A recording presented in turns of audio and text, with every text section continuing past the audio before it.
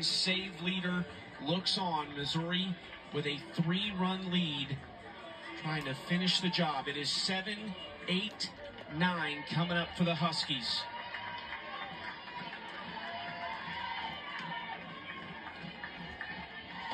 First pitch, strike on the outside corner to Giselle Alvarez. She's had a good weekend, had the game-winning hit in Game 1 over Indiana.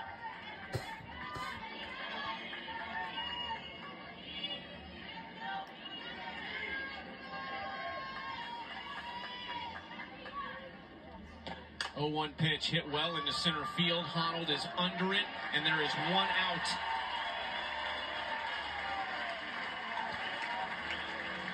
Missouri 2 outs away.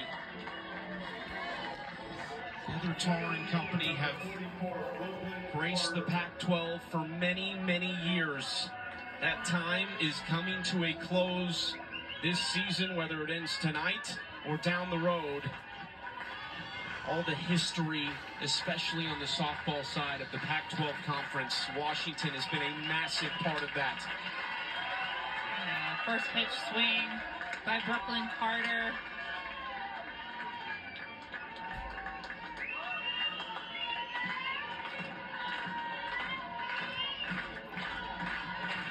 As the Washington Huskies find composure.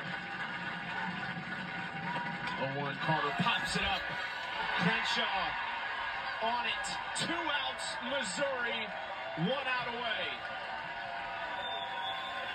6 outs in 11 pitches for Marissa McCann in front of a new regional record crowd here at Mizzou Softball Stadium of 3,000. And we're live at the Mizzou Softball Stadium in Columbia, Missouri.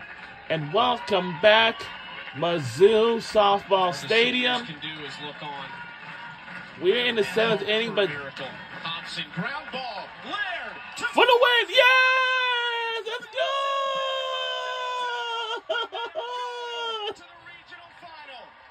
We are headed to the regional final.